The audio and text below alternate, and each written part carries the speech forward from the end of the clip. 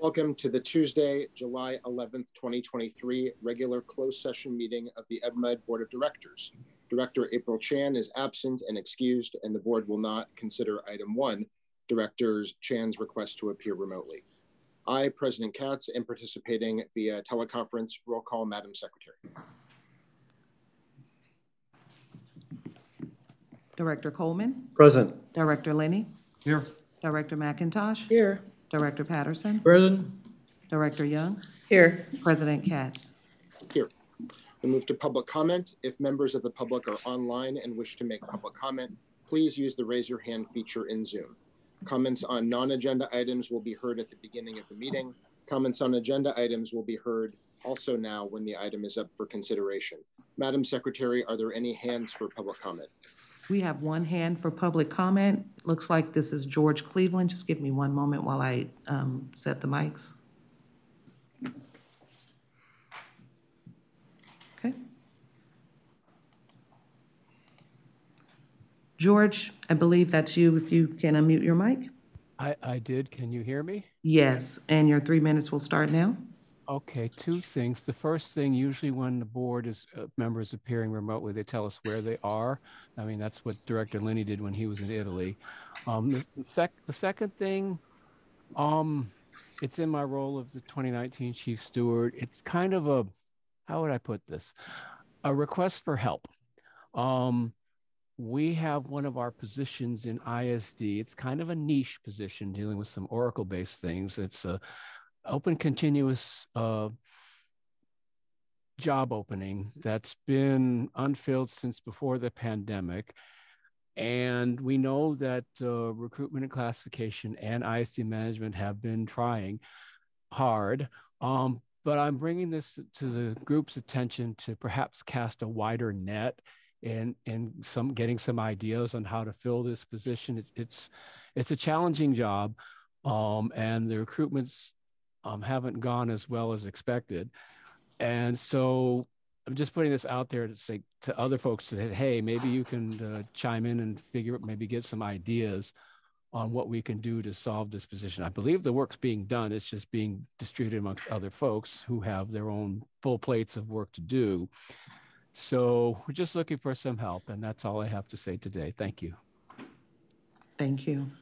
Thank you, Mr. Cleveland. And yes, as noted on the agenda, I'm participating for closed session only from the district's remote office in Sacramento.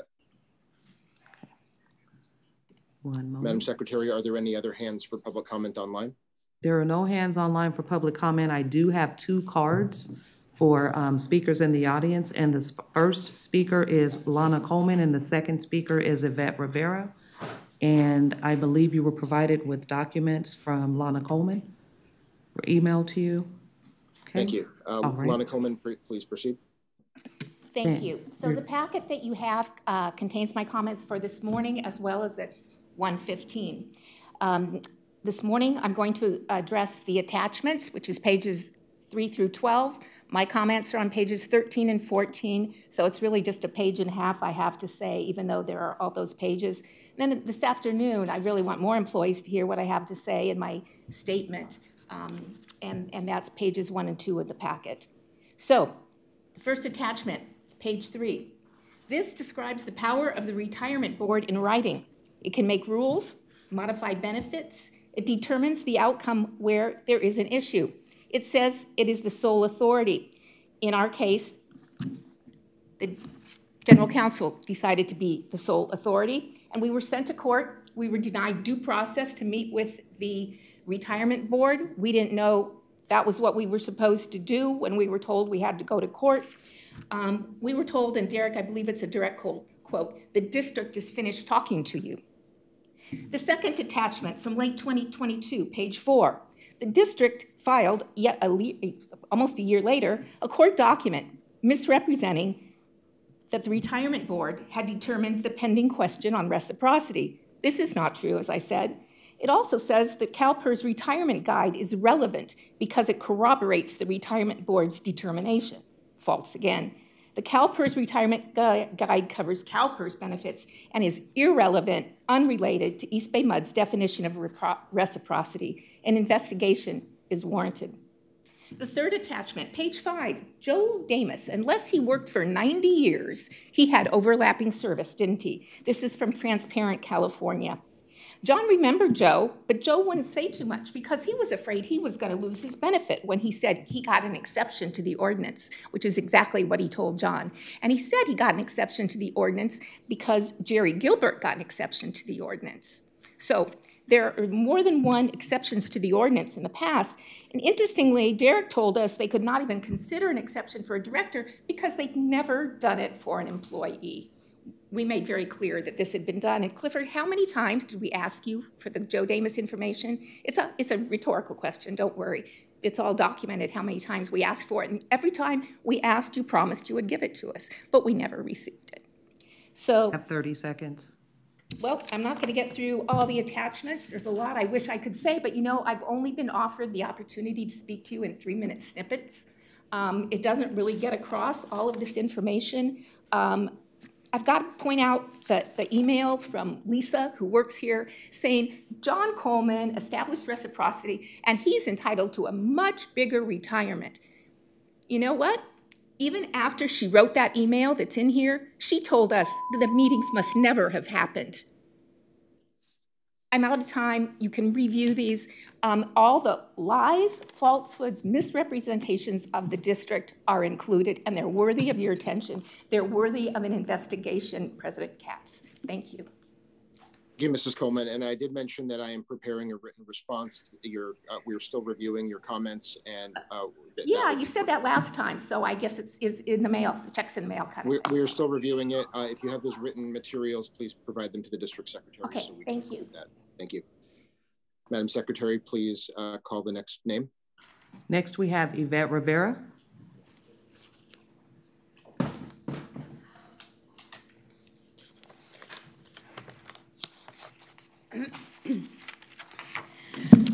Oh my God, I'm having a hard time collecting myself after hearing everything that Lana Coleman just said.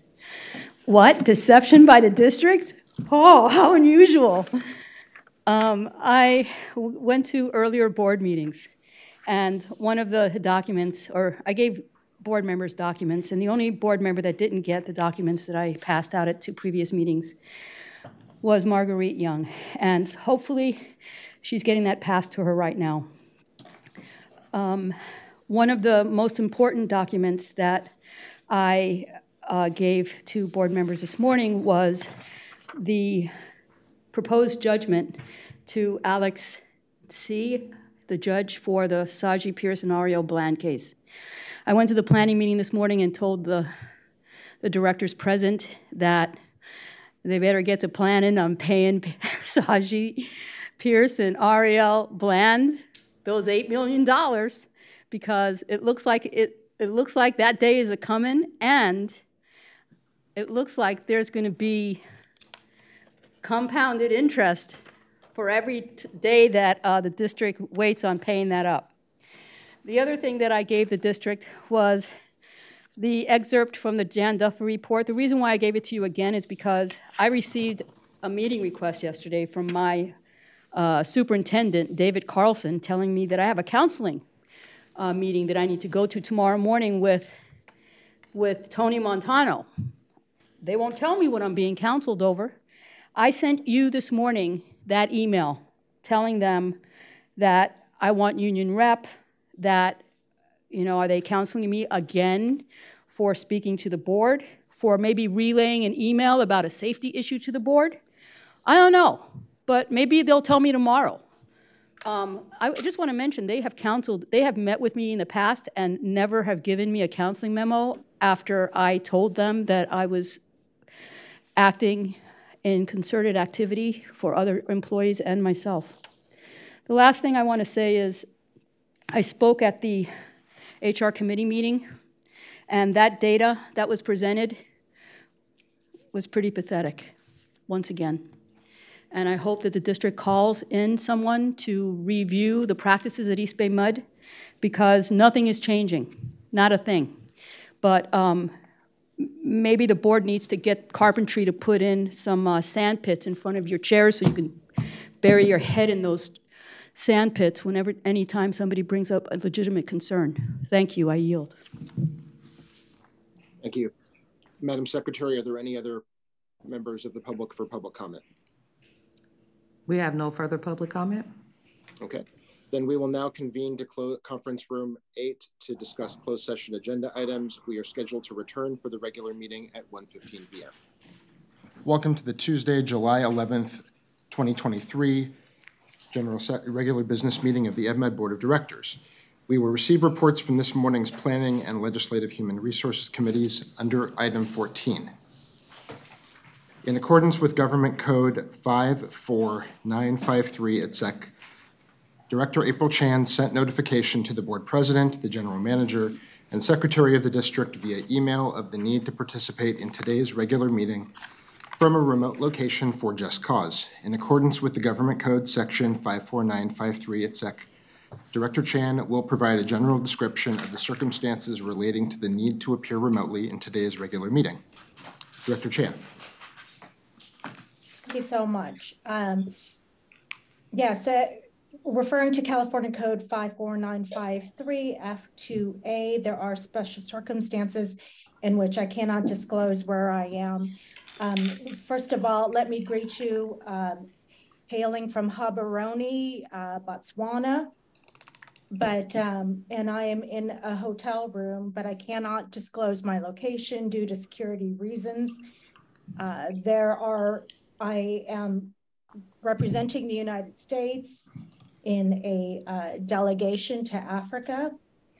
And the entire American delegation is at this hotel as well as foreign dignitaries that are attending the conference. There are senior government officials, U.S. officials staying here. And just to put a fine point on this, I don't know for sure who's staying at this hotel, but there are 5 African presidents and 2 prime ministers attending this summit. So I do feel that there is a security concern. Also wanting to let you know that nobody over 18 is in my room. And again, wanting to kindly ask for your permission to participate in this meeting. In light of the governmental business communicated by Director Chan, is there a motion and a second to approve Director Chan? So moved. Second. Moved by Vice President McIntosh and seconded by Director Coleman. All those in favor, we will need a roll call. Yes. Oh, that's right. Director Chan? Yes. Director Coleman? Yes. Director Lenny? Yes. Director McIntosh? Yes. Director Patterson? Yes. Director Young? Yes. President Katz? Yes. And this is our first time using this government code section, so I have been provided some language for Director Chan in accordance with Government Code Section 54953 F2C. You will need to keep your audio open and camera on at all times while appearing remotely. Accordingly, in accordance with Government Code Section 54953 F2B, you will need to disclose you have already disclosed whether any individual over the age of 18 is present in the room with you at any time during the remote meeting, and describe the general nature of your relationship with the individual. And that brings us to roll call. Madam Secretary. Director Chan? Present. Director Coleman? Present. Director Lenny? Here. Director McIntosh? Here. Director Patterson? Present. Director Young? Here. President Katz? Here. Please join me for the Pledge of Allegiance. I pledge allegiance to the flag of the United States of America and to the republic for which it stands, one nation under God, indivisible, with liberty and justice for all. There are no announcements from closed session.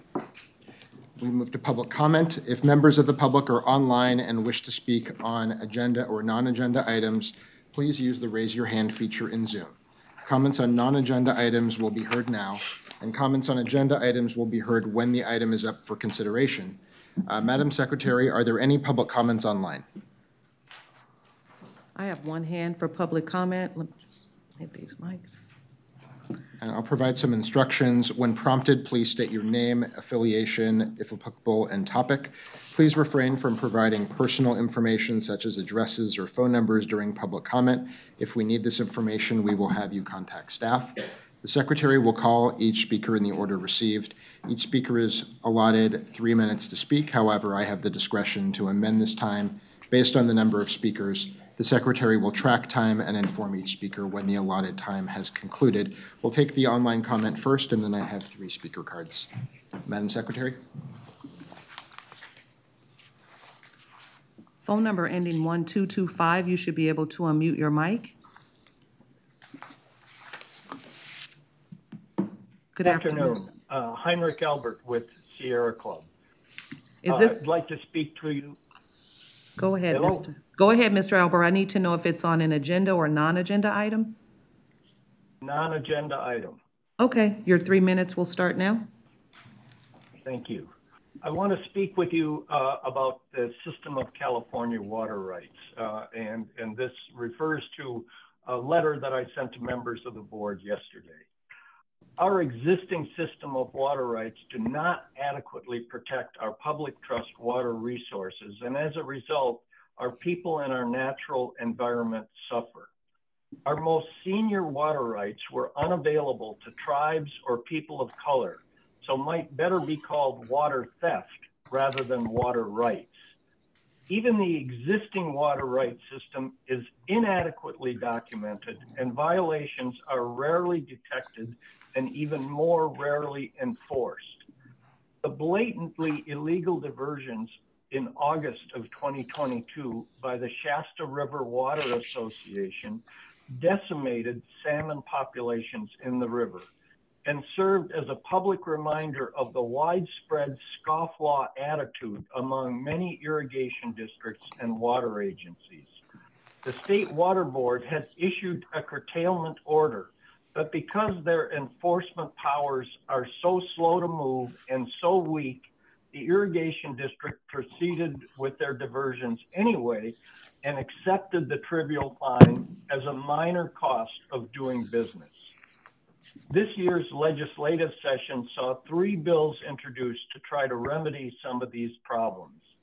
SB 389, Surface Water Rights Verification, AB 460, Interim Relief, and that is the bill which is now a 2-year bill. I made a mistake in the letter I sent out yesterday. My apologies. And lastly, AB 1337, Fair Regulation of Water Rights. I was very disappointed to see that last month the board had voted to support an opposed unless amended position on AB 460 and AB 1337. This effectively endorses the status quo, which is unjust and environmentally destructive. I urge you to change your position to support. That will show your support for environmental justice and environmental responsibility. Furthermore, enactment of these bills will benefit EBMUD, as reduced diversions by scofflaw districts will leave our public trust water resources in a healthier and more sustainable state. Thank you. Thank you, Mr. Heinrich. And please stick around for the discussion under item 11. I believe there are some nuances that relate to your concerns. Madam Secretary, are there any further comments online? No further comments online. You have 2 speaker cards at your place? Yeah, we'll move to 2 speaker cards for items that are not on the agenda. The first individual is Lana Coleman.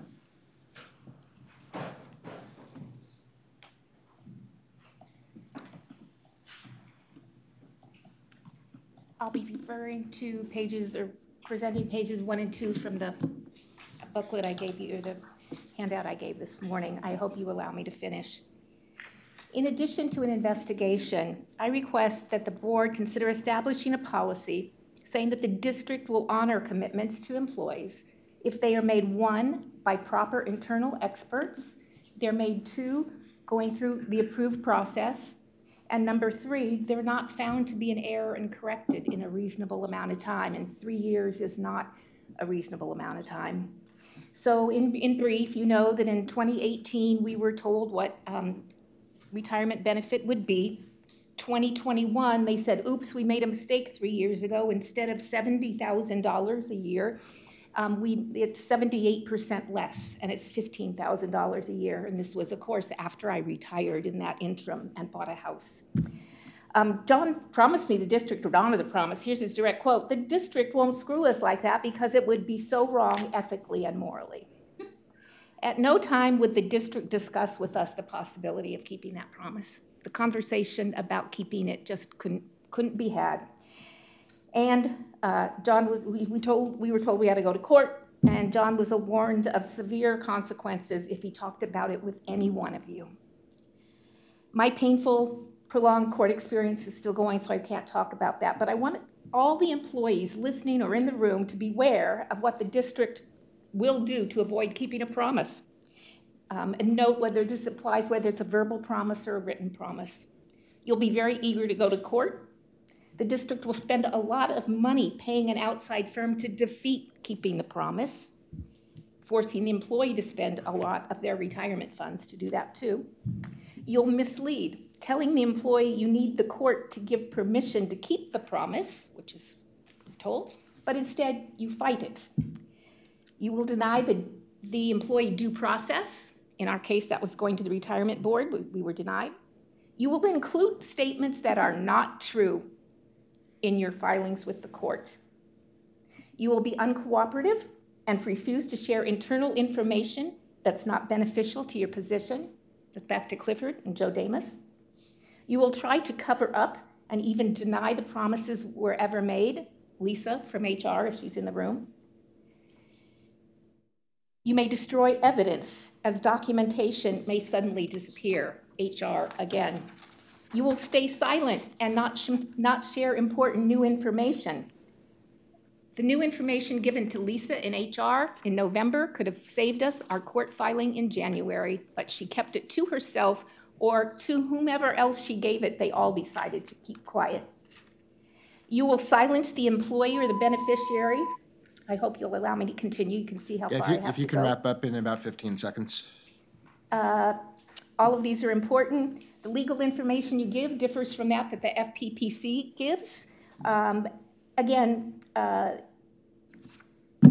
you leave me no other way to communicate with you than here, which is not the appropriate way, but I've not been offered any other. So again, the district should consider holding promises if they are made by the proper internal experts, the right ones. They're made through the approved process the employee is supposed to go through, and they're not found to be in error and corrected in some reasonable period of time and not 3 years later, because that's when they turn people's lives upside down, inside out, backwards. Thank you. Thank you, Mrs. Coleman. The next speaker is Yvette Rivera.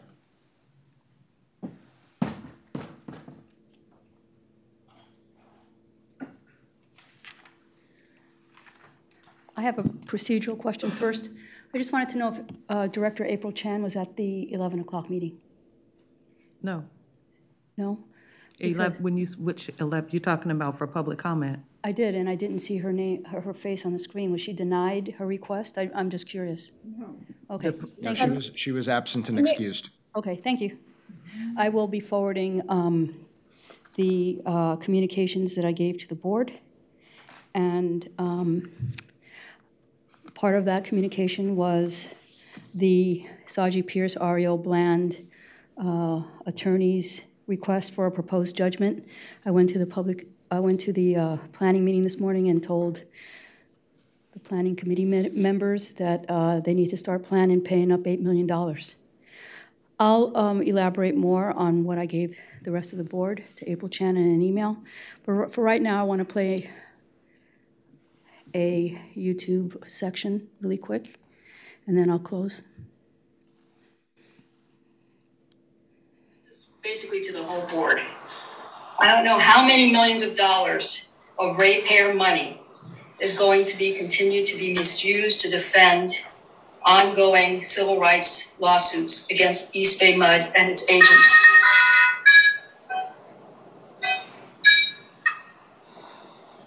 The expenditure of all of those funds reminds me of how the Catholic churches use parishioner funds to hire the best lawyers to protect their pedophiles. It's my opinion that East Bay MUD isn't any better when it uses ratepayer funds to protect its habitual misogynists, racists, and harassers. I know what my legacy is going to be. It's going to be the same as Ariel Bland and Saji Pearson's. We're women who stood up to this system of discrimination, racism, and retaliation at East Bay MUD. After my comments this morning, Director Linney chose to say that East Bay MUD is committed to diversity, inclusion, etc. To that I say, Director Linney, you come from a position of power and privilege, and you espouse the district's propaganda, and do not fully grasp the racism, discrimination, and misogyny that people of color and women at East Bay MUD are subjected to. I will be speaking about all of these civil rights cases at future board meetings, just to make sure that there's transparency and that the public knows. Thank you. So generally speaking, we don't comment or try to answer public comments during this period because they're not agendized. But I do feel compelled to be able to say that East Bay MUD takes all these kinds of allegations very seriously, and that we are committed to diversity, equity, and inclusion, and doing what we can to foster these values within the district's work environment. We've made a renewed commitment to that in this past year, and we will do so going forward.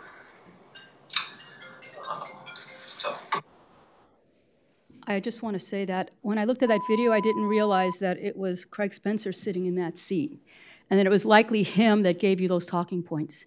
When you presented him an award later, you said he represented what was good. What did you say? Good and right at the district. You should have said good and white. I yield. We move to the consent. I just want to say I stand by those comments that I made then. Thank you, Director Linney. I would like to pull something from the consent calendar. Yes, we are moving to the consent calendar. Director Chan. Yes. I really want to correct the minutes from the last meeting where it says, I did make a big deal out of saying that I will be not there present for the meeting because I will be working. I am working here on behalf of the State Department. What is in the minutes is, quote, Director Chan will be traveling. And I really want to make it clear, I am not here on vacation. I am working really hard. I have 14-hour days, and I would never want anyone to think that I'm on vacation instead of at the meeting present with the rest of you. Director Chan, I very much sympathize because I've done the same. And do you have a specific restating? I'm on page 14 of our packet, which is the page 6 of 7 of the minutes. And under item 16, Director comments, would you like to substitute the word, I would suggest either traveling on business or working, you know, which word phrasing do you believe summarizes what happened? Well, I mean, I think that we could put working, well, no, that I'm traveling as an American delegate for the U.S. Department of State. Okay. This is a very important initiative. I want my constituents to read this and to understand that I missed the meeting for a very important reason. Thank you for the correction. So I will ask for a motion to approve amended minutes that that insert the language on page 6 under item 16 after the word traveling to state as an American delegate with the Department of State. Go ahead. For the U.S. Department of State. So based on what was stated at the board meeting, we didn't know what you were traveling for. That was not stated at the board meeting, which is why the minutes state traveling. We can say traveling for business, but it was not, that was not stated. And I can go back and listen to the recording, but that was not stated, and so that's why that's not included. I think it was, and I will go back and listen to it too. But I know that I did not leave it at Director Chan will be traveling. I know that I made it a point to say, I am not on vacation, but this is working. Okay. Why don't, given that we need to reference the recording, why don't we postpone this item to the next meeting, and we'll, the direction to staff is to include the maximum amount of information. And if there's any question about that summary, you can work with the Secretary's office on that. Is that? I appreciate that. Okay. And thank you, Risha. All right. So we will move, I will call for a motion to approve items 2 through 8 on the consent calendar. I have 2 items I'd like to pull. Okay, Director Coleman? 4 and 7. Okay. So I'm asking for a motion to approve items 2 through 3, 5 through 6, including 6A and 6B. And 8. And I'll make that motion. Excuse me, President Katz, you have a public comment on items 6 and 7? And that's from Eric Larson? That's right. So we will exclude items 6A and 6B from the motion. So Director Linney has moved the consent calendar as amended. Is there a second? I'll second it. I'll second. Okay, it's been seconded by Director Coleman. And apologies for the time lag, Director Chan. That is the way virtual works. Sometimes you don't get the second on time, but we will give you an opportunity later. Any further comments on the consent calendar? All those in favor, roll call. Director Chan? Yes. Director Coleman? Yes. Director Linney? Yes. Director McIntosh? Yes. Director Patterson? Yes. Director Young? Yes. President Katz? Yes. We move to item 4. It's pretty simple for me on item 4. It's doing great work on the Mokelumne. Completely agree, but nowhere does it say in here that it went out to more than one bid. And normally it states that it goes out to a bid, or it is very explicit why it couldn't go out to a bid, because that entity is the only one who can do the work. And in this case, it doesn't say that on either. And I agree that we need to do the work, absolutely, but it does not say in here of having gone out to bid or the necessity of the Ford Construction Company is the only one who can do it. So, and maybe I'm looking at something different here, Director Coleman, but under service provider selection, it does talk that this was a direct award based on their specialized experience conducting work within the lower Mokelumne, and that's why this was a direct award. Okay, I read that part, but was anybody else able to do the work? I mean, they've been doing it for us for a number of years, and that's great, but could anybody else have done the work and perhaps at a less cost? We can look at it next time, but based on the staff's evaluation and working with purchasing, the assessment, when we do a direct award, is based on who we believe can actually do the work. I understand that. I just think we need to be very clear in the future of if it can't go out to bid, why it can't go out to bid. It needs to be more clear in the summary. Okay. And I'll move the item. Moved by Director Coleman, seconded by Director Patterson. Any further discussion? Roll call. Director Chan?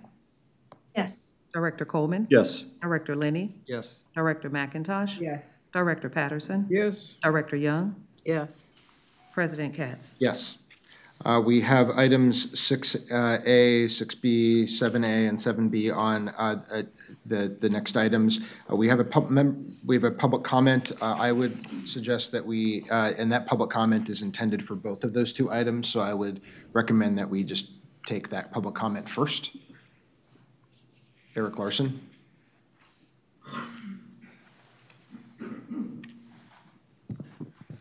Thank you, President Katz, board members, and General Manager Chan. It is important for me as president of AFSCME Local 444 to report to you on success.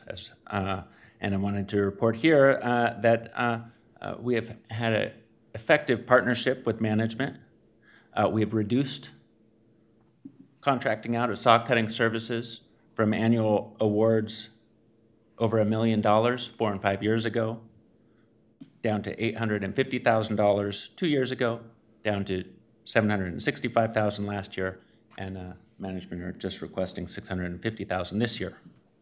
All the while, production quotas have gone up. We did this by bringing the work in-house. First, through a limited term pilot program using 2 limited term paving rakers to do in-house saw cutting, providing better resource management and coordination with union labor, and we showed such a benefit that those limited term positions have been made permanent positions in this budget cycle, and that's how we get this work done, and we thank you. Item 7 similarly has not increased. Welder positions have been funded and filled, and we do not object to contracting out those intermittent services for peak workload. Thank you. Thank you for sharing that information about progress. And we didn't have, Director Comey, you didn't remove item 6, correct? I did not. Okay, so is there a motion to approve item 6A and 6B? Also move. Moved by Director Linney, seconded by Director Patterson. All those in favor, roll call. Director Chan? Yes. Director Coleman? Yes. Director Linney? Yes. Director McIntosh? Yes. Director Patterson? Yes. Director Young? Yes. President Katz? Yes. We move to item 7, Director Coleman. Yeah, I talked to Clifford about this yesterday. I know if you go down into the contract equity side, you can see how much money we're going to spend, $250,000 to continue this work, and I know 444 is in support of the work. I just wish in the recommended action or in the summary going forward that we're much more clear as the money is, it's not new money, one, and how it, and where it's coming from. I had to, again, I didn't have to dig, but I had to look through the program summary to determine how much money it was going to be. Yeah, no, we appreciate you sharing that with us. We did look into this, and it doesn't happen often that we bring a contract and just extend the time but not add dollars. There were a couple of instances that we found, and we did include that in the discussion. So moving forward, we'll include that information in discussion and not have you have to go to the contract equity documents. Thank you. I'll move the item. Is there a second? Second. A second. Okay. I will second. I will recognize Director Chan on this one. It's been moved by Director Coleman and seconded by Director Chan. All those in favor or opposed, roll call. Director Chan? Yes. Director Coleman? Yes. Director Linney? Yes. Director McIntosh? Yes. Director Patterson? Yes. Director Young? Yes. President Katz? Yes. Items 9.1 to 9.3 involve a public hearing.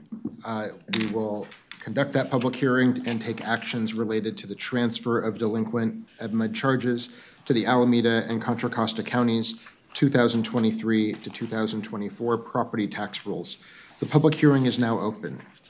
This is a public hearing to consider objections and protests to the general manager's report to transfer delinquent EBMUD charges to the 2023 to 2024 property tax rules. If there is anyone present regarding this item, staff is located outside the boardroom and can assist you with payment arrangements and provide information related to the delinquent charges.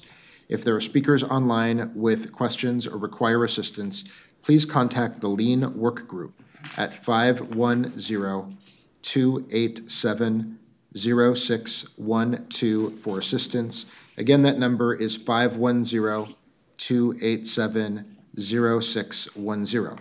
We will now hear from the public. Please do not provide identifying information such as address or phone number.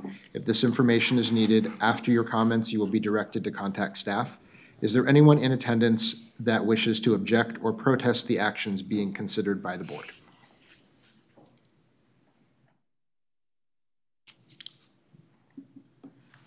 Madam Secretary, are there any speakers online? There are no speakers online. Then may I have a motion to close the public hearing? Moved by Director Patterson. Second. Seconded by Vice President McIntosh. We will have a roll call vote to close the public hearing. Director Chan? Yes. Director Coleman? Yes. Director Linney? Yes. Director McIntosh? Yes. Director Patterson? Yes. Director Young? Yes. President Katz? Yes, the public hearing is now closed. We can now move to consider items 9.2 and 9.3. And we can cast both items in one motion. Item 9.2 is to adopt the general manager's report dated June 13th, 2023, and authorize the general manager to exclude from the report any affected parcels or amounts as appropriate, including those that the district receives payment for on or before August 10th, 2023, the date in which the report will be sent to Alameda and Contra Costa counties. And item 9.3 is to authorize the transfer of delinquent EBMUD charges to the Alameda and Contra Costa counties 2023 to 2024 property tax rolls. May I have a motion and a second to approve items 9.2 and 9.3? So moved. Second. Moved by Director Patterson and seconded by Vice President McIntosh. And I'll just add that this is what allows EBMUD to maintain our property tax, or maintain our revenue collection and keep the water on. And this has been a very successful program over the years. I will call the question. Roll call. Director Chan? Yes. Director Coleman? Yes. Director Linney? Yes. Director McIntosh? Yes. Director Patterson? Yes. Director Young? Yes. President Katz? Yes. The item passes. We will now move to agenda items 10.1 and 10.2A through 10.2C to conduct a public hearing and take actions pursuant to Health and Safety Code Section 5473 et sec. Related to the collection of the wet weather facility charge on Alameda and Contra Costa counties 2023 to 2024 property tax rolls. The public hearing is now open. This is a public hearing to consider objections and protests to EBMUD's written report describing each parcel of real property subject to the wet weather facility charge and amounts of the wet weather facility charge to be imposed on each parcel for the Alameda and Contra Costa counties fiscal year 2023 to 2024 property tax rolls. Written protests must have been mailed and received by the district before the close of this public hearing. Madam Secretary, have any written objections or protests been submitted that must be read as part of the public hearing? I have not received any written protests for this matter. Amit Madsudi, Director of Wastewater, will give a presentation on the wet weather facilities charge, and then we will take public comments or protests. Thank you, President Katz and the Board of Directors. Today, we're seeking approval from the board for collecting the wet weather-related charges on property tax rolls. Next slide. Give us one moment, Amit. Okay, there you go. You should be able to drive. Okay. We're going to move that. We're going to move this up to the right. There you go. Thank you. First, a brief background on our collection system. It consists of 1,600 miles of sanitary sewer pipes collection system in forms of pipes, manholes, laterals, trunks, interceptor sewers. And it comes from multiple cities like Oakland, Piedmont, Berkeley, Albany. And all of the sewer system comes into our interceptors, which are 4 interceptors to the north, to the south, and one from the Berkeley coming on Adeline, and one from Alameda, it's called Alameda interceptors.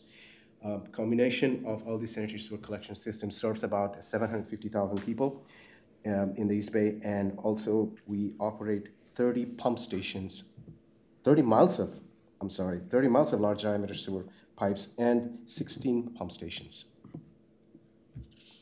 Most of the pipes flows by gravity. Just wanted to give you a background, but I'm going to go into the next slides to talk about wet weather impacts. Most of the sewer pipes are gravity, and they are not high pressure, so there's a lot of opportunities for the water to get in.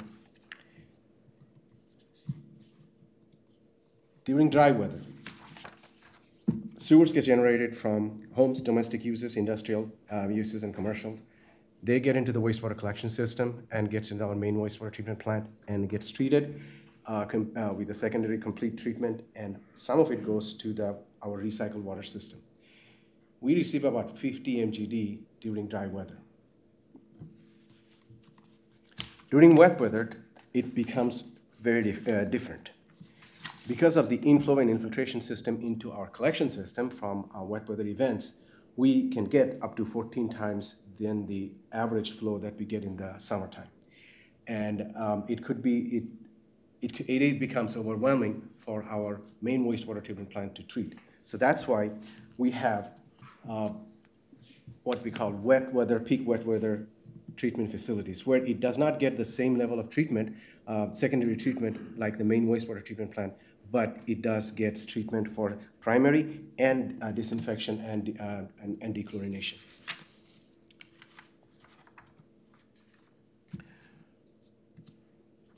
Did I skip a slide?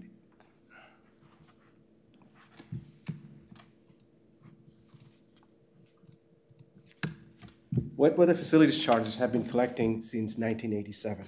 That's about 33.4 million on our annual budget that comes from just wet weather treatment. It's about 20% of our total revenue, and we get the tax from 177,000 properties. The MUD, actually, this health and safety codes gives us the authority to collect the charges and property tax that is also allowed under the MUD Act. Here's how we calculate the wet weather charges. It's in 3 different categories based on the lot size. The volume of wet weather flows that enters into our wastewater system with collection system, each property, it's supposed to be proportional to the flow that it comes into this collection system. So that's how we have determined the property taxes based on the lot size. Procedural requirements. First,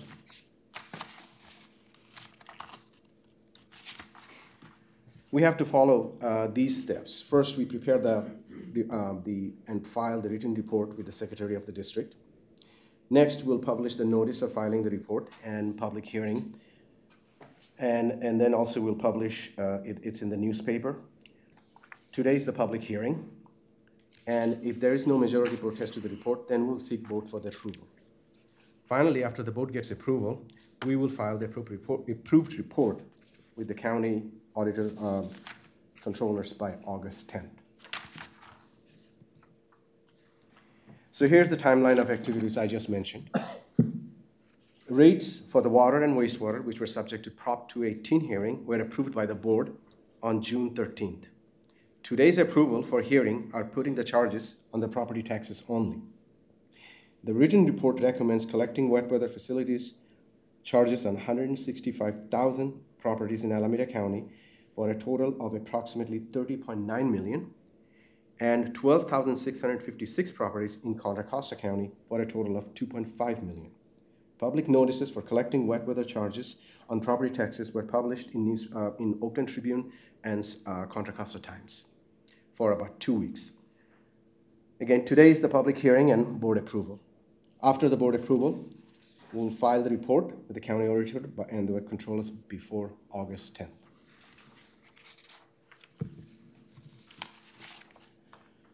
So here's our recommendation for the board to approve today.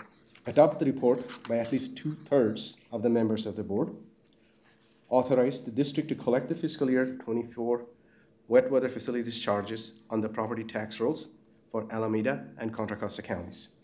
Authorize district staff to adjust the fiscal year 24 wet weather facilities charges for any affected parcels as new information is provided by the counties. Direct the Secretary of the District to file a copy of the report with Alameda County Auditor Controller and the Central Contra Costa County Auditor Controller. That concludes my presentation. Thank you very much. I'll be happy to take any questions. We have a question from Director Young.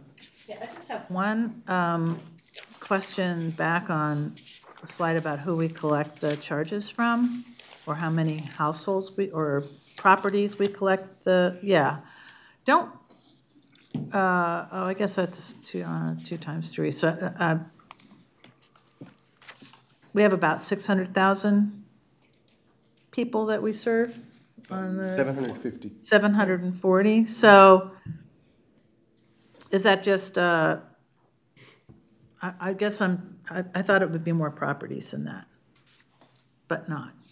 It's on the lot size, property parcels. Okay.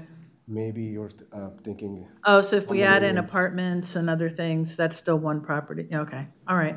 For properties that are one building and one lot, but multiple subdivided parcels, how is that calculated? I believe that's per.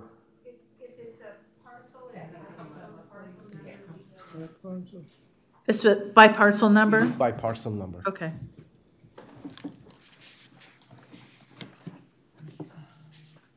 That's all.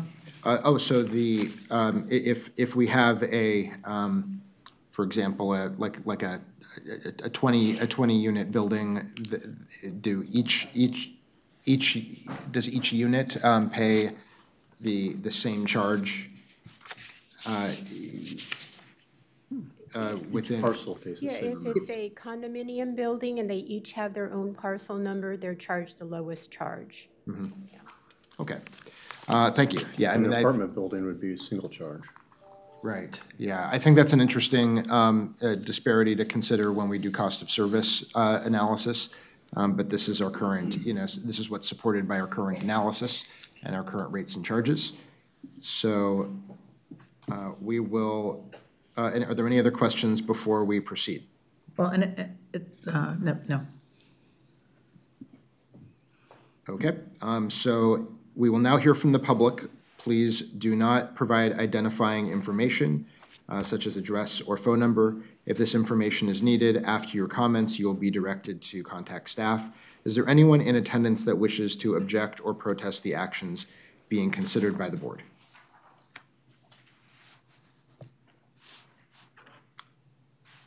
Seeing none in the room, Madam Secretary, are there any speakers online?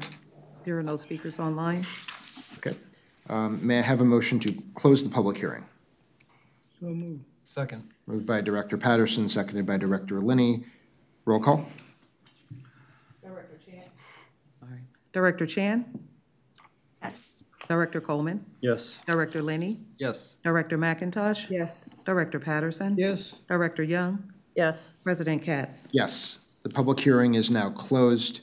The district has 177,708 parcels that are subject to the wet weather facilities charge in the amounts listed in the report. Madam Secretary, how many valid protests have we received? Staff has advised we've received 0 valid protests.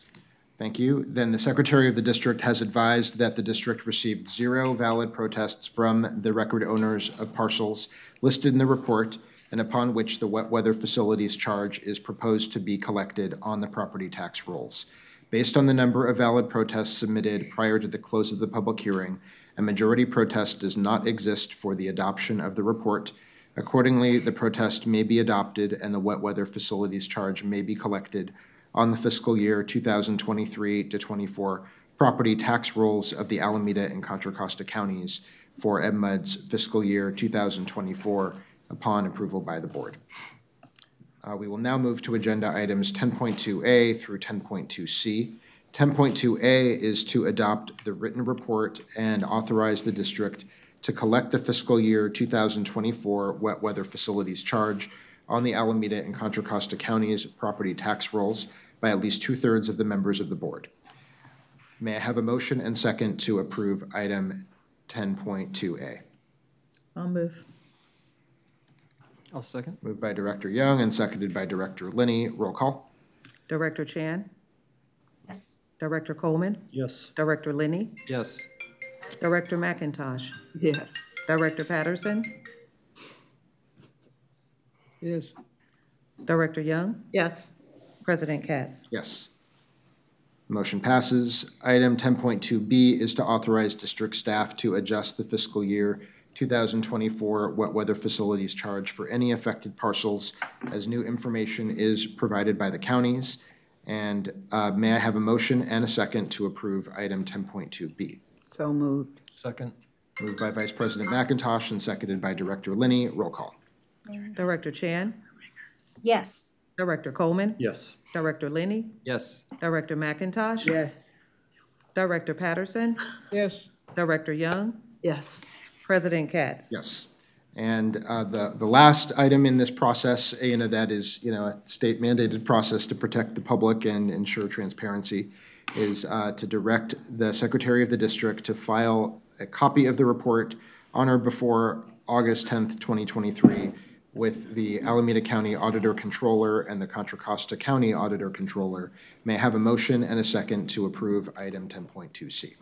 So moved. Second. Moved by Vice President McIntosh and seconded by Director Young. Roll call. Director Chan? Yes. Director Coleman? Yes. Director Linney?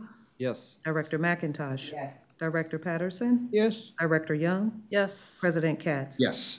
And we will now move to to determination and discussion. The next item is legislative update. Mr. General Manager. Yes, we have Kathy Viatella, our Manager of Legislative Affairs, and Debbie Michael, our Special Assistant, to provide the update. We'll start with Debbie to do an update on S2162, which the committee this morning in LegHR unanimously supported. Debbie. Thank you. President Katz and members of the board, Debbie Michael, Office of Intergovernmental Affairs. Nice to see you. Put it down a little Pull bit. both of them down. Okay, so we have one federal bill for position today that was unanimously approved coming out of LegHR this morning. We are recommending a support position on S2162 by Senator Feinstein. This is the Support to Rehydrate the Environment, Agriculture, and Municipalities Act, or the STREAM Act. The board supported Senator Feinstein's previous iteration of the STREAM Act last year in June of 2022. The goal of this bill is to provide additional funding to modernize water infrastructure and increase water supply storage in California and the Western United States in preparation for the impacts of climate change. This year's bill is very similar to last year's effort, and we recommend a support position based on the continued opportunities in this year's bill this year's bill could bring. One particular focus area I'd like to highlight. S2162 expands the competitive grant program established by the bipartisan infrastructure law for multi-benefit projects to improve watershed health and increases the total funding from $100 million to $150 million over a 5-year period, fiscal year 2025 through 2029. This grant program recognizes projects that provide enhancement of commercial, recreational, subsistence, or tribal ceremonial fishing in addition to other benefits. So in addition to continuing to recognize the importance of fisheries, like the Mokelumne River fishery that enhance commercial and recreational fishing, this bill also provides increased funding opportunities. I'll just highlight a few of those quickly. So it would authorize additional funds for the Bureau of Reclamation's program to provide drinking water assistance to disadvantaged communities. This is on top of amounts included in the Inflation Reduction Act. It would increase funding authorizations for water recycling and desalination infrastructure grant programs and extend certain authorizations in the WIN Act for various projects. So I'm happy to answer questions. We'd recommend a support today. Dr. Young? So this water Christmas tree is what I'm going to call it. Has many laudable objectives and goals. I am quite concerned about the streamlining of environmental review that was referred to in the ledge report. I haven't read through the whole bill to understand exactly what that means, but that is a concern for me because if something is good for us to do, it should be able to pass muster on environmental review as currently provides, and I don't support skirting ESA or other environmental review.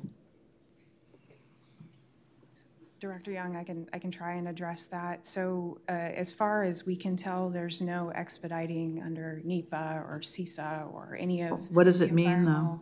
Yeah, so there are provisions in the bill that would allow the Department of Interior to select projects based on certain criteria, rather than to go through the congressional approval process, basically earmarks, which can sometimes slow down based on, you know, whatever is happening in Congress at the moment. So the particular programs that we're talking about are those that have already existed. There's criteria in place. Actually, the stream bill puts in more stringent criteria to focus on public benefits like environmental benefits and multi-benefit, so that the Department of Interior would have to consider those as part of. So it's really giving Interior a little bit more power to approve and not hold up money for certain infrastructure projects, rather than circumventing environmental processes.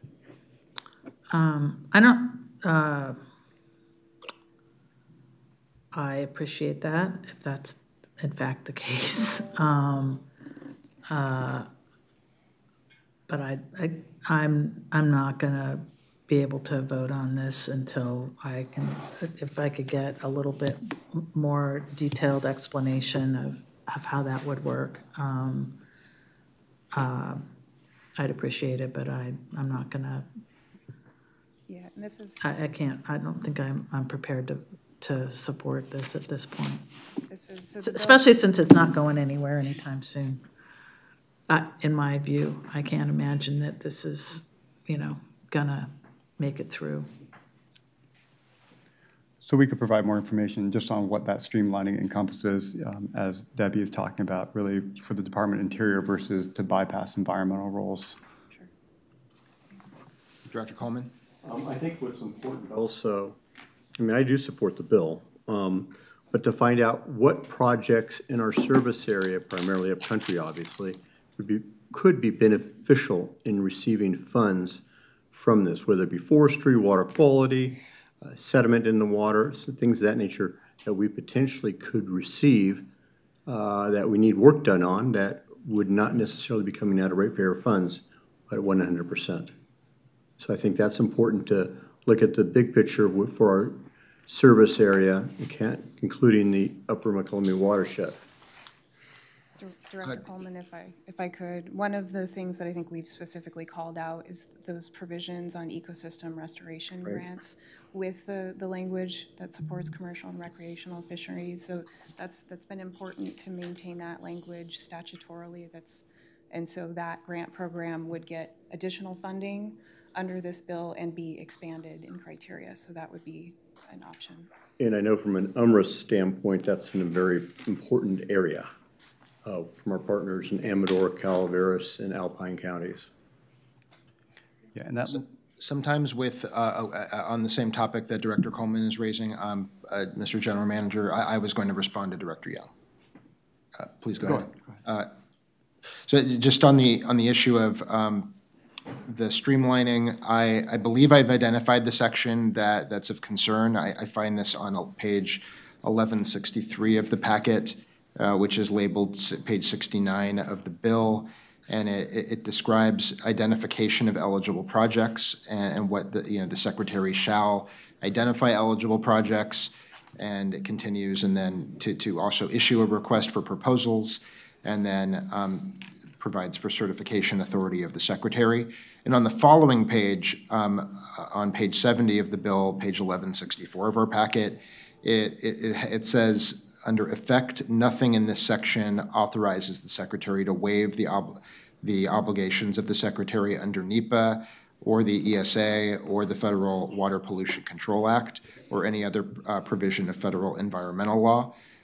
You know, I just stumbled upon this, you know, scrolling through the bill. It is entirely possible that in this long bill that there's another provision that does something to the contrary of this in another context. So I'm very attentive to that and would want to remove support if the bill, or I would seriously consider that if we found that was an effect of the bill. I do think that it benefits the district to support legislation that includes projects in a package. You know, I don't think it means that we are implying support for every component of the package. But I do think that waiving federal environmental law would be of harm to the district. It's very much in the district's interests, not just our morals, but the actual water supply interests of the district to have federal environmental law maintained intact. I'm wondering if we could just put this over until August, till our August meeting. Does that timing work, Debbie? I believe that the bill has been set for hearing on July 19th. That's breaking news, just happened a few minutes ago. To address Director Young's earlier point, there's some estimation that this bill could be rolled into a larger omnibus spending package on the Senate side, hence the importance of getting the funding and the programs right. I can't predict the future. What, so as part of the debt ceiling vote? No, as the two houses continue to, formulate their spending plans and have those discussions, this as a Western water bill could be included in such discussions. So I asked whether there was a list of known support and opposition, and there wasn't any. So I'm just kind of wondering, if it's so important for us to have a position on this by next week, and there's nobody else. I mean, timing-wise, I was going to just say that I always feel more comfortable when I can see a list of organizations who are for or against, presumably who have also studied this, perhaps even in more detail than we have, but certainly from different perspectives, and that tells me a lot too. So if there's not such a list, I was going to request that we hold this over till I can see something like that, but I'm wondering,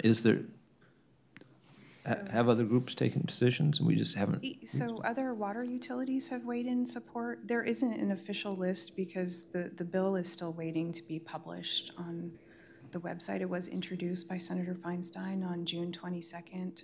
So it's in its very early stages, right, and there will be hearings. So an official list isn't available because of that process happening. So it's not because of anything other than just how the publishing process works for bills at the federal level. Then I would support holding a position. Director Coleman? I'm sorry, Doug, you support what? I would support holding or not taking a position at this time. Well, myself. I agree. Okay, well, I prefer that we take a position, but that I may be on the losing end of such a vote. I know we discussed it, but not in that kind of detail this morning in Ledge HR. I know Senator Feinstein's been a great advocate for our issues, and I would like us to be on record. But if there's not 4 votes, there are not 4 votes. I don't know. I can count 3 no's based on comments. I'm all for going forward, but I'd prefer to defer to my colleagues who would just like a bit more information, and I think that's being respectful. I want them to do the same thing if I had concerns. So yeah, I'm willing to wait. Director Patterson? Well, one of the things that we talked about this morning is that this is a supplemental bill.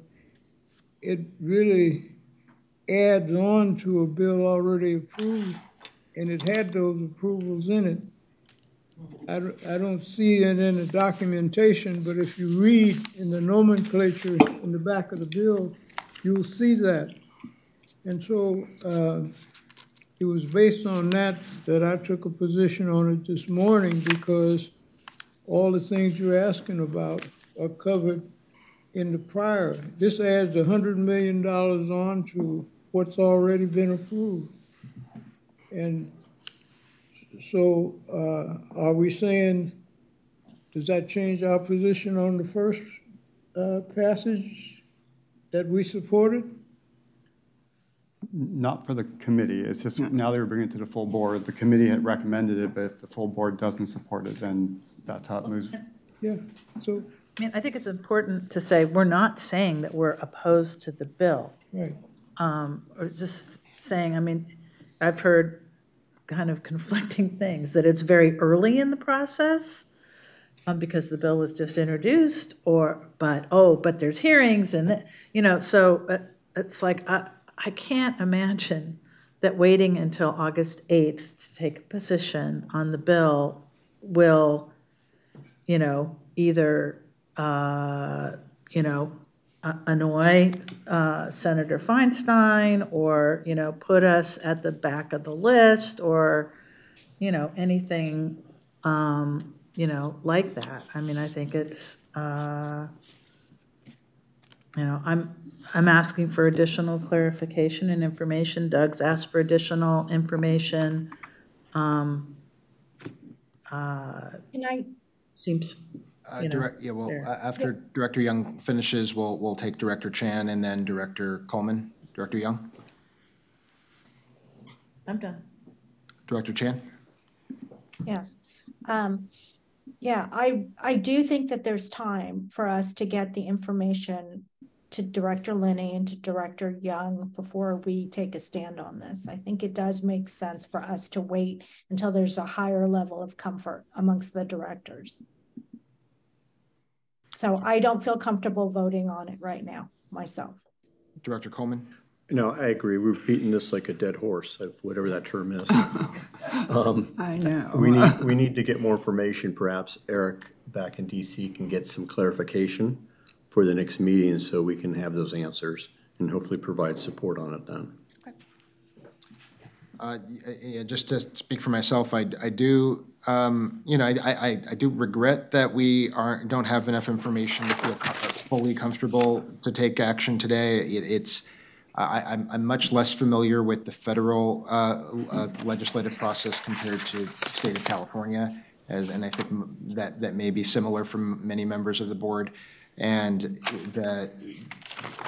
my understanding is that the first hearing is the primary opportunity for supporters to express their view, and that markup would happen after that. But really, legislation happens behind the scenes. These days, legislation really happens behind the scenes, and members work very much behind the scenes to log roll legislation together into fewer pieces of legislation that receive parallel titles, and that doesn't necessarily mean that what will happen here.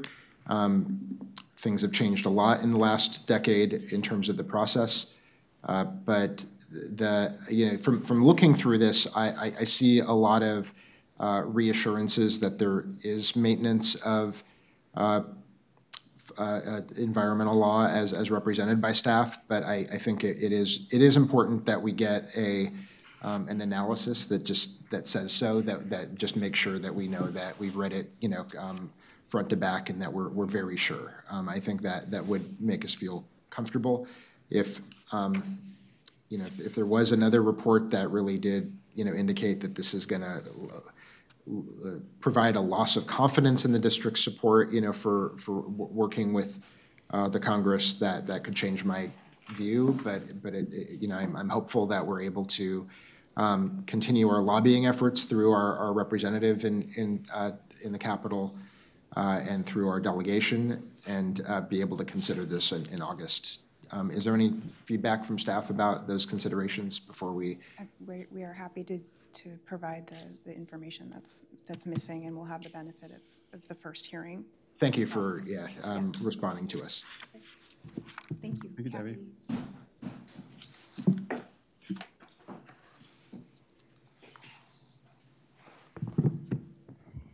Okay, good afternoon, President Katz, members of the board. I will try to be brief in my legislative updates. It's nice to be before you. A lot has happened in the last month. I'm getting a little bit of an echo, but you're not getting that up there. Okay. Okay, thank you, Risha.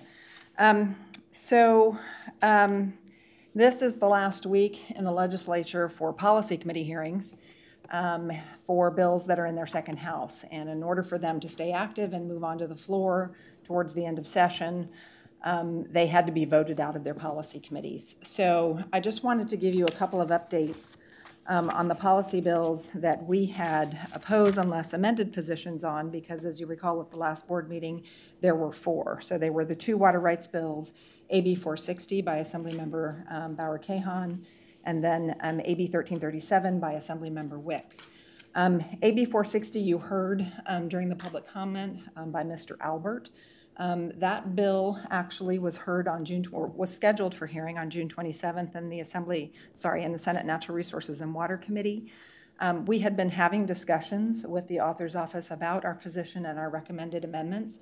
Those amendments were referred in the committee analysis, but then the bill was pulled from the committee before the hearing because the author did not have the votes to get it out because of the opposition. So that is now made a 2-year bill and can come back next year and need to be acted upon in January. AB 1337, the Wicks bill that dealt with the curtailments, unfortunately it met the same fate, and that was yesterday. We had been having constructive conversations with that author's office as well. The bill was scheduled for hearing yesterday in Senate Natural Resources and Water, and she too pulled it because it did not have the votes, and it's now a 2-year bill. So similarly, it would have to come back in January to be continued on next year in the second year of the legislative session. So that is the update on both of those. You did hear from Mr. Albert about a bill that I had briefed you on very early in the year, SB 389. That is a bill we did not have a position on. We did not have concerns with. That was a bill by Senator Allen. That is being heard today. I don't know its fate. I would suspect it got out of committee. There was a lot of work done on that bill. That's a bill that basically gives the board the ability to investigate all water rights, regardless, of the date of your right.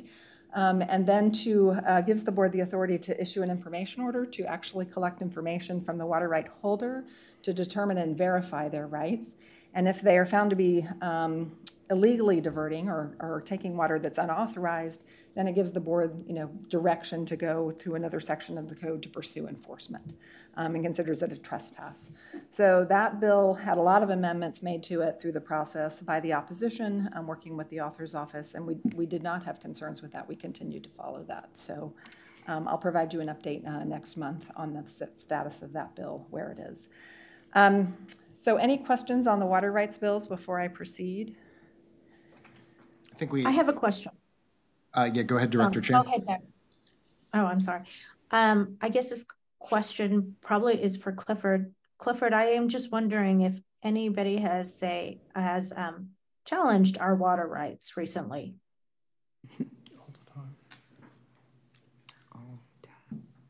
Mike, maybe you're better prepared to answer that question.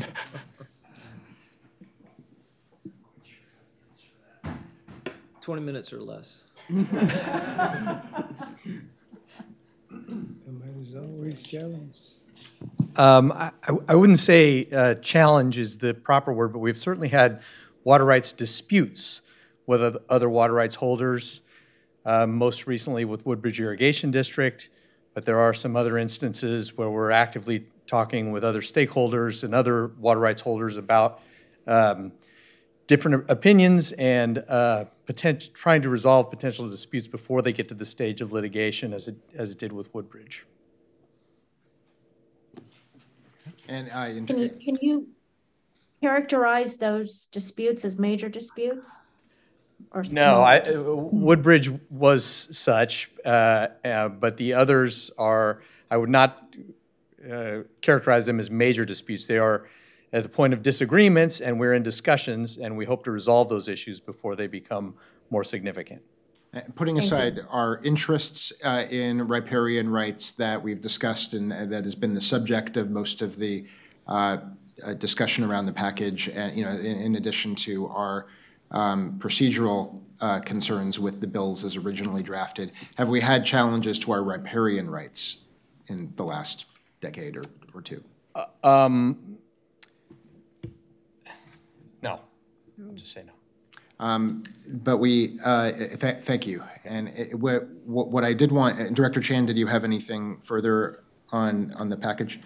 Thank you. I did want to ask for staff to just comment. We did have a comment during public comment on non-agenda items that I think touched on some of the issues related to the water rights package. I would like staff to just walk us through it, especially if the member of the public is still with us, because we did adopt a oppose unless amended position that was very narrow, in my view, to help the legislature come up with a process that would protect the due process rights of water rights holders, but allow for the intent of the individual legislators and the sponsor to still achieve some of the goals that I think would have still allowed the interests communicated by the member of the public. That's my understanding of the issues, and that we were very narrow in the amendments that we requested that would have allowed us to remove our opposition, and we might even have been able to entertain support if those bills were proceeding. So that's my understanding of the narrow oppose unless amended position that we took. Do you have any further comment about those principles that we were focused on? No, that is correct, President Katz. First off, I did have an opportunity to speak with Mr. Albert yesterday. He had contacted the district, and I spoke with him, and I shared a copy of our report from last month and described that we were focused on AB 460 on a very narrow, sort of narrowing on the bill to be an enforcement bill, to deal with situations like the Shasta case that he referenced, and also to reestablish due process. And then with AB 1337, our focus there was to limit the curtailment authority that the board had just to critically dry years, and that we were in support and favor of the approach that they were proposing to do a rulemaking. So we went through that over the phone. So I do think that is correct, your characterization of those bills. As far as I can tell, we provided a much more narrow way of addressing the concerns, and the amendments that Assemblymember Wicks took really go far beyond what we were asking for, and appear to be looking to satisfy other opponents or other stakeholders, that were raising bigger concerns than ours. Yes, and that was a proposal that Assemblymember Wicks was floating, sort of trialing with the opposition, was never put into print, but was looking to go farther than even we were actually asking for in our amendments. So that's correct. Director Young? Yeah, just given that it's a 2-year bill, and we've got from now till January to sort of work with our delegation members, can you kind of posit what that might look like in terms of helping at least some of the more progressive water agencies to sort of drop their do you see a path forward for one or both of these bills that would, sort of satisfy our concerns and beef up enforcement against the scofflaws out there? So I believe there's an opportunity, I think at the end of session right now, there's a lot of attention on a lot of bills still at the moment, but I think over the fall recess, the interim recess, I think we could continue to have conversations with the authors. I think there are some other water agencies potentially that may be able to move in a more positive direction. I think these bills just needed more time to have those constructive conversations, and that was particularly true with Assemblymember Wicks' Bill 1337, and talking with her staff, they just felt there wasn't enough time to address the complicated nature of these issues and what they were trying to achieve. So I'm optimistic that we could do that, and we'll check back in with the authors and see where they are during the intersession recess. President Katz, we have one hand, I believe, for public comment. Yes, please announce the name. Okay. HL. I have the initials HL. You have your hand up. Please go ahead and announce your name. You should be able to unmute your mic.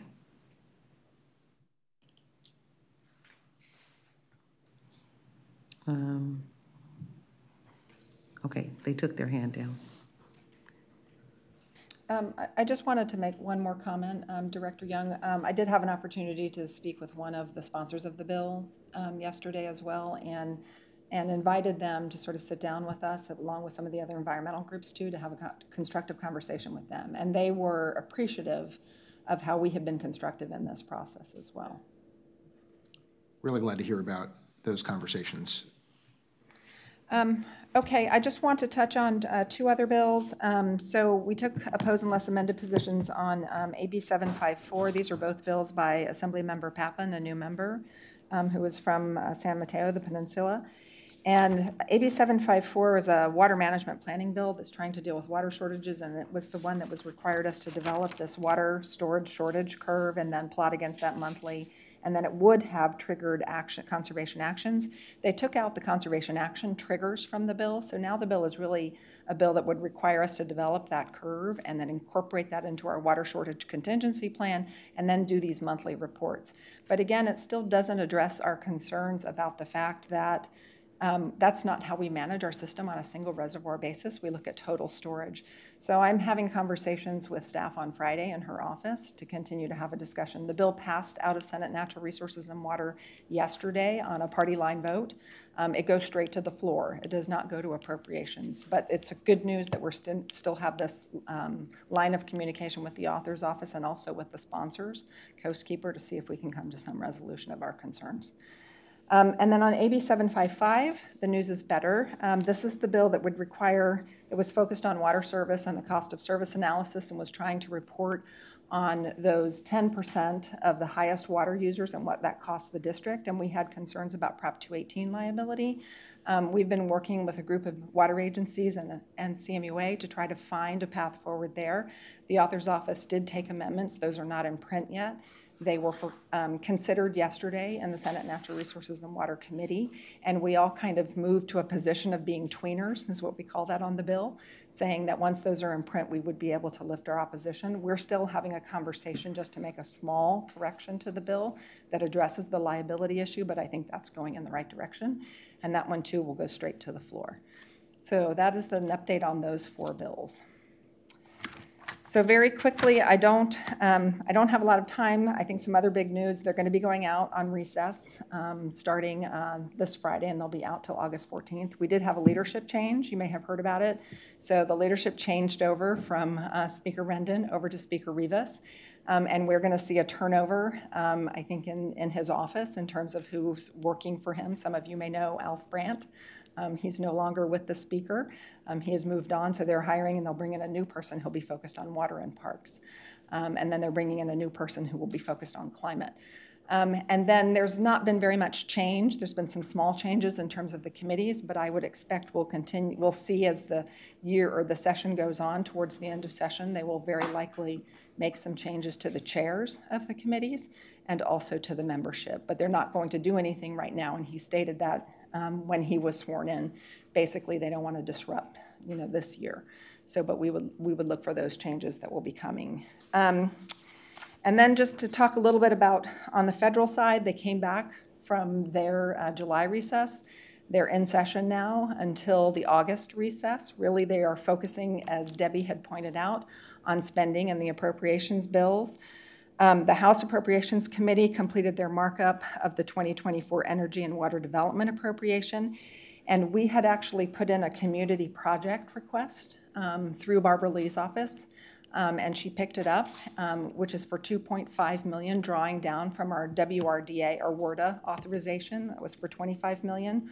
We're pulling down on that again for $2.5 million for part of the East Bayshore project to build a pipeline sort of from Oakland over the estuary to Alameda that would be supporting recycled water. That is in the package right now, in that spending package. And so depending on sort of the fate of the spending bills right now, whether that gets through, it looks pretty good for us on that community the community project. So there has been no action so far on the US EPA spending bills that would deal with interior and environment. But we anticipate that will occur sometime before the end of July. So what it means is essentially the House is going to take action on all 12 spending bills but it's probably not going to happen until September when they come back from the August recess. However, that being said, they could take action on the energy and water possibly before the August recess, so possibly in the next couple of weeks. The Senate Appropriations is slated to consider their energy and water development water bill at the end of the month, but again, there's no date for any action on the U.S. EPA spending bills. So spending, and this is to your point, Director Young, spending will be at a level that was agreed to under the Fiscal Responsibility Act. So that was the bill that dealt with, they've already adopted that, the debt ceiling. And as you know, the House Republicans kind of had rejected that deal that was struck with the White House. House GOP leaders have cut tens of billions from this, from social spending already that would result in some draconian cuts. And it totals about $120 billion, and that's going to come out of the domestic spending programs. So what all of this is kind of signaling is that the House, the Senate, and the White House really have an enormous challenge in front of them in trying and developing a final set of spending bills before the end of, the fiscal year, before September 30th. So Republicans are floating around some ideas about, passing a stopgap spending bill before the August recess that would carry us, through to December 31, 2023. And this would allow some more time to negotiate what would be a final omnibus spending bill to avoid kind of the 1% trigger cuts that are part of that Fiscal Responsibility Act. So that is kind of an update on where things are right now on the federal side and on the state side. And we're going to get a little bit of a break and a breather, and then we'll come back and run things through on the state side until the end of session on September 24th. Thank you. Director Chan. September 14th. I just wanted to clarify. So Congresswoman Lee is looking to give us $6.5 million. She has actually sponsored our community project request for $2.5 million for recycled water. Wasn't there a project before for almost 4 point, or is it the same project? It's all within the East Bayshore project, but it was a different component, and that was for $4.2 million. Okay, so it is the 4.2 plus the 2 million. Yes, and we already got the 4.2, and so this is a new appropriation request in the FY 2024 appropriations. Well, I mean, she's showing up for us. Yes, and we're very appreciative. Mm-hmm. Okay, that completes my report, unless you have any questions. Thank you very much. Thank you. Finally, thank you, Kathy, and thank you, Debbie. Finally attached is the monthly report, as well as the forecast and summary for board and committee workshops for 2023. Any questions on the general manager's report?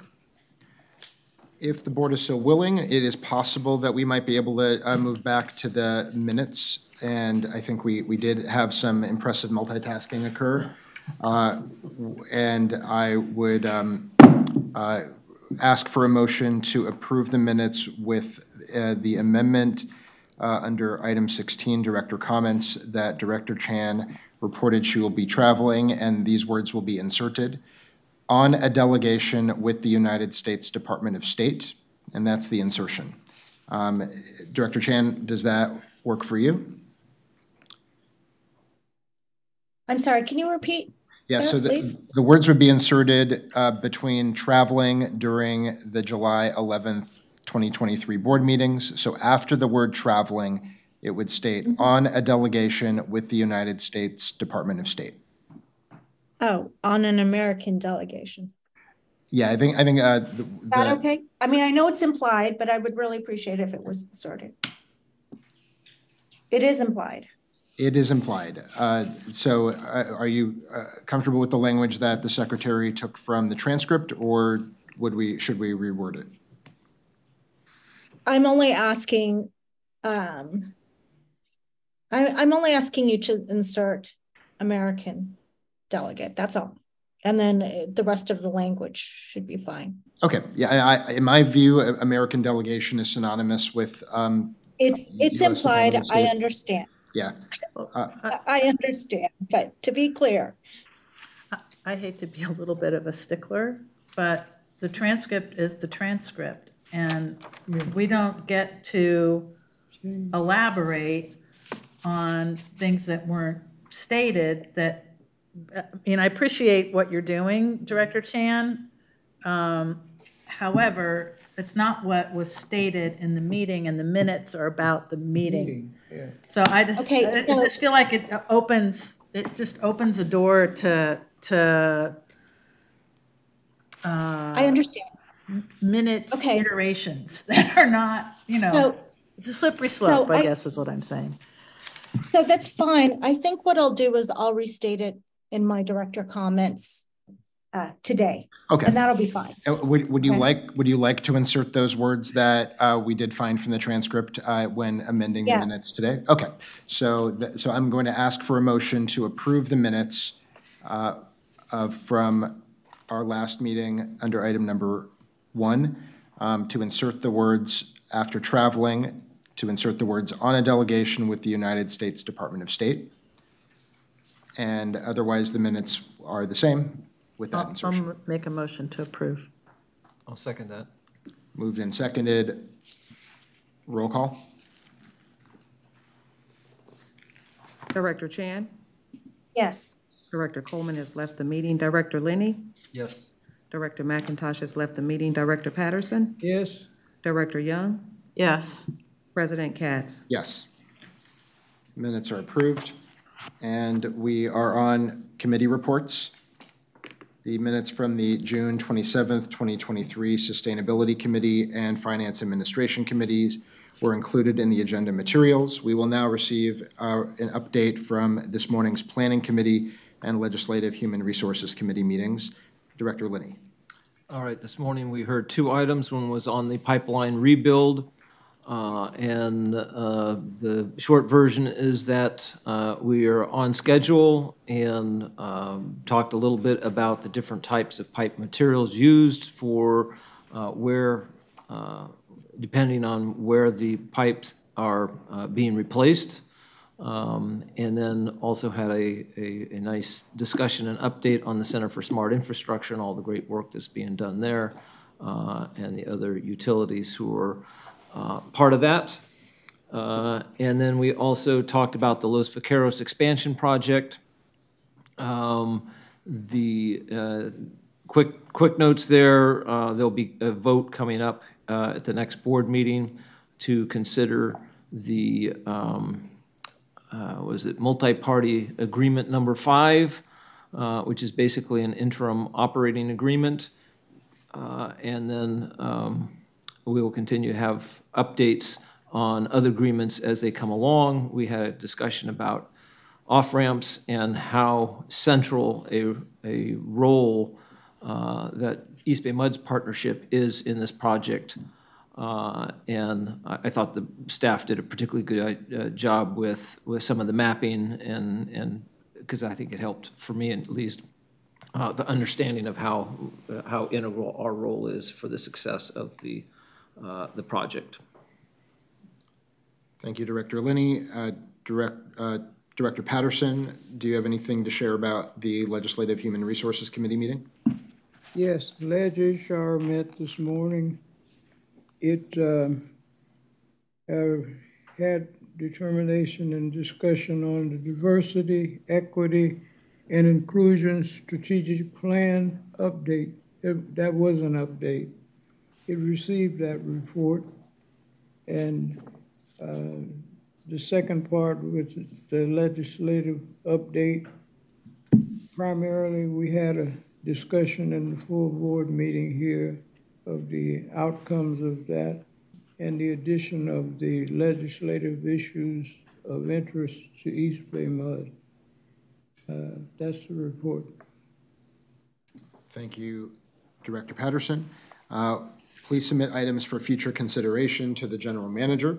And thank you if you have already submitted your written director comments to the Secretary. Are there any verbal director comments or reports? Yeah, I would. Director Young? Just like to briefly call everybody's attention to the art display, our first gallery exhibit, I think, since the pandemic. It's especially EBMUD centric, and happens to be actually the photographer whose work is shown, Bobby Dietz, is someone who I've known actually for quite some time. And when I was first running for election, she approached me at the family camp that we both have attended and said, you know what, I take pictures of these things. She started showing me on her phone and said, well, if I get elected, you should definitely, you know, put in for showing in the gallery. And then I think she forgot about it. I sort of forgot about it. And then when the 100th anniversary came around, and there was sort of a public call put out for exhibitors, she put her stuff in, and you know, there it is out on the second floor. So I encourage folks to take a look. There's some, you know, fun. You know, all of the phases of the East Bay Mud water caps and hydrants out there. So she's going to have a reception, I think, next week. I'm not sure what the date and time is, but, you know, if you'd like to meet her and find out more about her work, I'm sure people would appreciate it. I also had the opportunity to between our last meeting and this meeting, participated in the Orinda 4th of July parade. Lots of hoots and hollers for East Bay Mud and our water. Got to ride in the Ranger truck, fire truck, which was fun.